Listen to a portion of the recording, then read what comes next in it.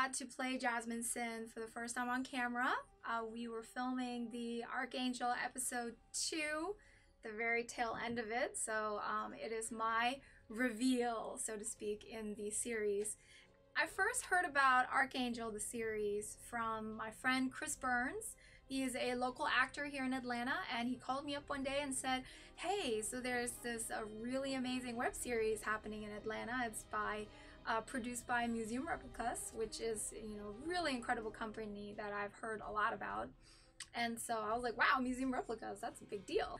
And so he got me in touch with Dave DiPietro, who is absolutely just a fascinating human being. I mean, Dave has just so much creative energy, and he just is such a powerhouse. I just love being in his presence.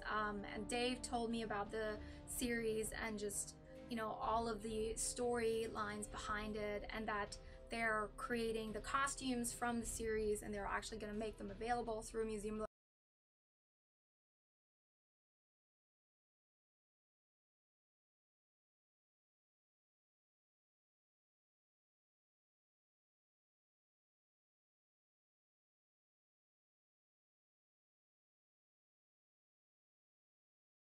I made this costume for Jasmine Sin in the span of 2 weeks, and it was just such a wonderful creative project to actually, design again. It was just absolutely incredible.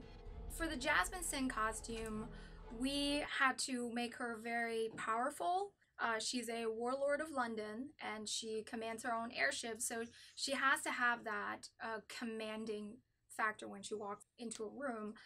But at the same time, I feel like I wanted to keep her femininity. Not to give too much away, definitely tune into Archangel, especially episode 3. It's gonna be my episode. If you would like to see more of my costume work, I can be found on yayahan.com.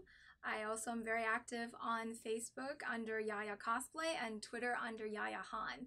I'm very excited to be working with Museum Replicas, and you should definitely keep an eye on the things that we're going to be doing in the future.